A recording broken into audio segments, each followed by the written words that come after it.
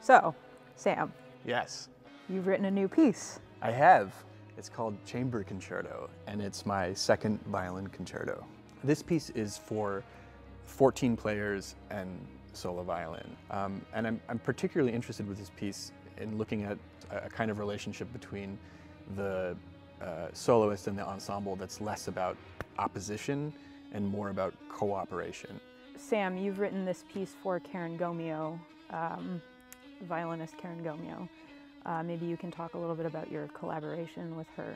Yeah, I was in St. Louis, I think 3 years ago, and I heard her perform the Sibelius Violin Concerto, which is one of my favorite pieces. Me too. And the way that she played it was kind of mind-blowing. I sent her my first violin concerto, and she was really excited about that piece, and the rest is history. She's able to make lines just get to the point where they're just about to break but never do. And this was really inspiring to me. So the whole third movement of my piece really is an attempt to harness that ability that she has.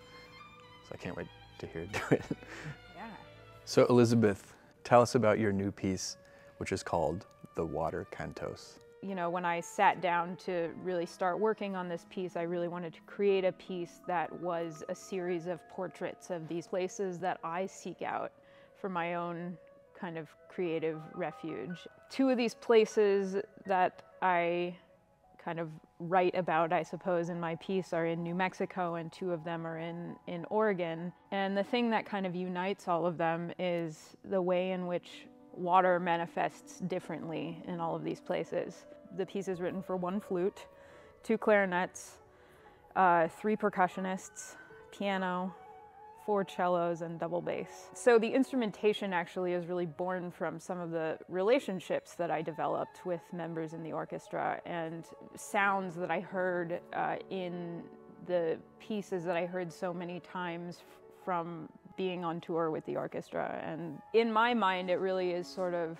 you know, it's about my relationships with the musicians in the CSO, but it's also about celebrating MusicNOW, the 20th anniversary of MusicNOW, because so many of these people that I've written for in this piece are people who really have invested a lot of time in MusicNOW and are very committed to new music.